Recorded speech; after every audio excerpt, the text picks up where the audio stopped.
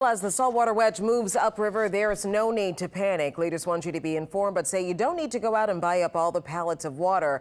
Alyssa Curtis has more do's and don'ts as we keep an eye on the Mississippi.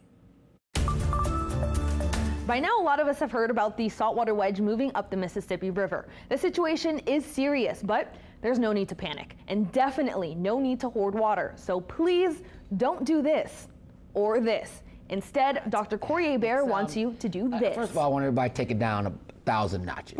Okay? 1,000? 1,000 notches. Right now, Lower Plaquemines Parish is the only area whose water is affected. They've been under drinking water advisories since early this summer. But the parish is facilitating water distribution for those residents. The state has been partnering with them to provide resources. For everyone else, the water safe to drink. If we have an issue with the water supply, we will let the public know well in advance. Here's the timeline of the wedge's movement. It's expected to reach Belle Chase by October 13th, St. Bernard October 19th, Algiers October 22nd, Gretna October 24th, West Jeff by October 25th.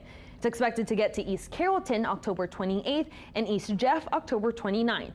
But the governor, the Corps of Engineers, and each parish's leaders are working hard to mitigate the wedge. They're doing things like raising the underwater sill, bringing in barges of drinkable water from upriver, and installing reverse osmosis machines. The governor has requested a federal state of emergency declaration, but that doesn't mean it's an emergency situation. The declaration will help us get more money for resources. Like he said, there is no need for panic. We just need to make sure that we are aware of the situation.